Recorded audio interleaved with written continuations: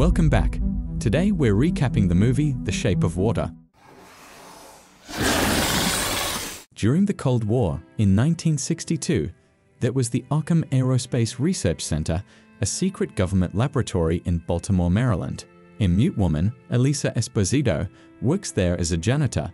She lives in a tiny apartment right above the movie theater. Elisa's life is a regular routine, each day similar to the one before. Ever since she was a child, Elisa has had scars on her neck, and she has constantly wondered where they came from. Her neighbor Giles, a middle-aged artist, is one of Elisa's closest friends. Her other neighbors treat her relatively well. Because she is a polite and friendly woman, she takes the bus to work. And when she comes to place, she is greeted by her favorite co-worker, Zelda Fuller. She always stands up for her friend when other co-workers try to hurt or intimidate Elisa. They are both responsible for keeping the offices and other areas clean. Their job is to go around the offices and rooms where the top executives work. During one of the work shifts, one of the managers announces that a new and very valuable object captured in South America has been brought to the research center. Accompanied by Richard Strickland, the man in charge of the project, a container of liquid is brought in. As Elisa gets closer to the container, something from inside strikes it, drawing everyone's attention. Frightened, the janitor friends leave the room and get to work. While cleaning the men's room, Elisa and Zelda encounter Colonel Strickland, who is very unfriendly. After a while, the cleaners hear a scream from the container room. Strickland comes out into the hallway without 2 fingers on his left hand, forcing the guards to run to his aid. The cleaners are instructed to quickly remove the blood from this room. As Elisa empties the bucket of water onto the floor, 2 of Colonel Strickland's missing fingers emerge from the corner. Elisa carefully places them in a bag to send to the hospital. She approaches the container and discovers that the object is an amphibian man. Fascinated by the creature, Elisa returns to the room the next day. She taps the container cautiously, but the object seems to have moved to a small pool standing nearby. She tries to get his attention and offers him an egg. In the days that follow, Elisa regularly sneaks in and feeds him boiled eggs. She even teaches him sign language and plays music for him on a gramophone. Now that she has met the amphibian man, she feels much happier. At this time, Dr. Robert Hofstetler, a scientist who is a Russian spy named Dmitry Mosenkov, sees Elisa establishing a close connection with an amphibian man. He informs his Soviet curators, saying that the creature is intelligent and can communicate. Hofstetler's superiors ignore this and order him to kill the creature before the Americans can advance their scientific research. During one of Elisa's encounters with the amphibian man, she sees him chained to a small platform, where Strickland brutally tortures him. Meanwhile, Strickland's superior, General Hoyt, wants to take the subject away for further research into space technology. Strickland manages to convince Hoyt that they should perform vivisection, a life-saving surgery on a living creature. Elisa overhears their conversation and becomes very upset. Then she asks Giles to help free the creature. She knows for a fact that if she does nothing, the amphibian man will surely die.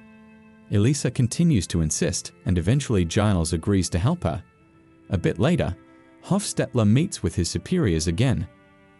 They hand him syringes and vials of poisonous liquid to kill the amphibian man, and Hofstetler is forced to obey their orders. Meanwhile, Elisa and Giles devise a plan to escape the amphibian man. He uses his skills as an artist to make the writing on the van and a fake ID for himself. At the lab, Elisa becomes the object of Strickland's attention. He intentionally spills his glass of water and forces a woman to clean his office. He harasses Elisa, after which she leaves.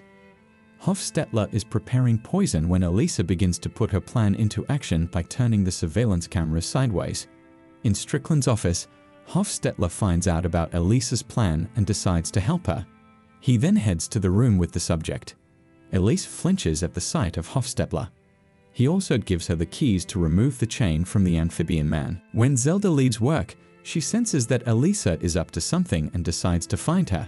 Elisa imperceptibly pushes the amphibian man into a laundry cart and drives it down the hallway, while Giles drives to the appointed location.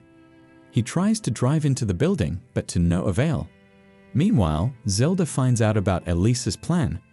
Hofstetler cuts the power with an explosive device and sticks a syringe of poison in the neck of the guard who stopped Giles at the entrance. They successfully load the amphibious man into the van and drive away.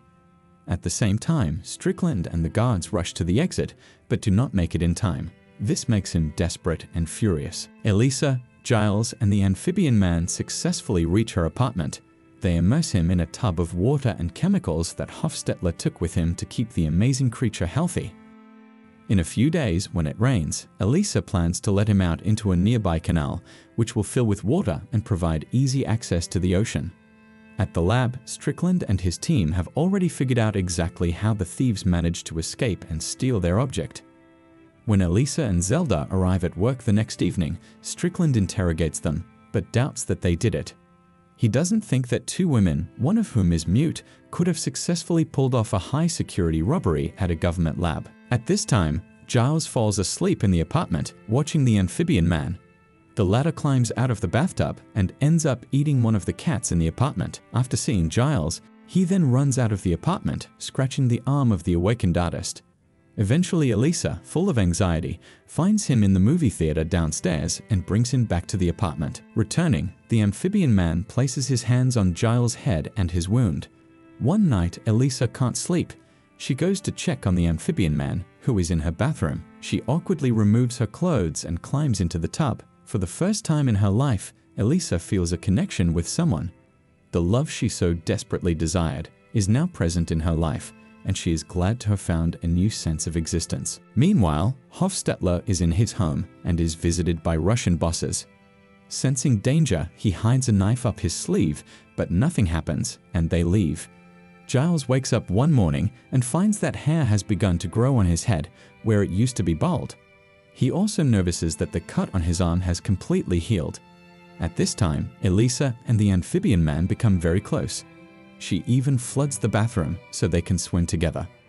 This causes a water leak throughout the house, and the theater owner complains about this, forcing Giles to open the bathroom door.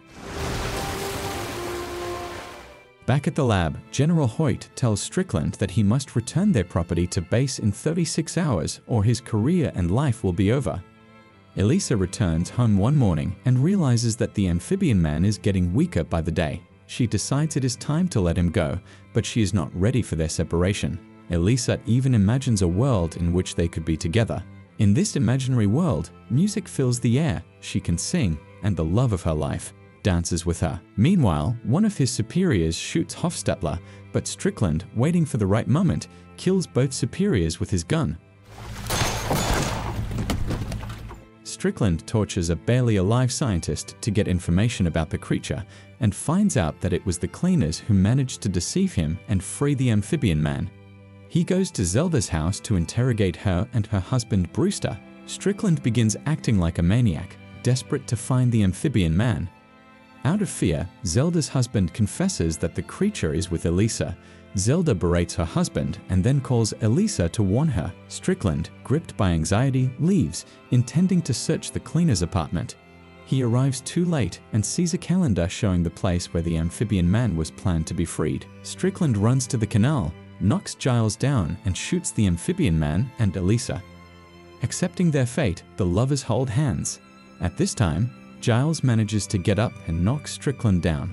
Suddenly, the amphibian man stands up and heals his bullet wounds. Strickland is stunned and calls the amphibian man a god, but creature slits Strickland's throat with his claws. When the police arrive, the amphibian man jumps into the water with Elisa in his arms. Zelda and Giles look after them, silently saying goodbye. The amphibian man kisses Elisa and touches the scars on her neck. The creature heals Elisa in the water and helps her begin to breathe through the gills on her neck, which were never scars. They remain underwater, in love, and happy that they can be together.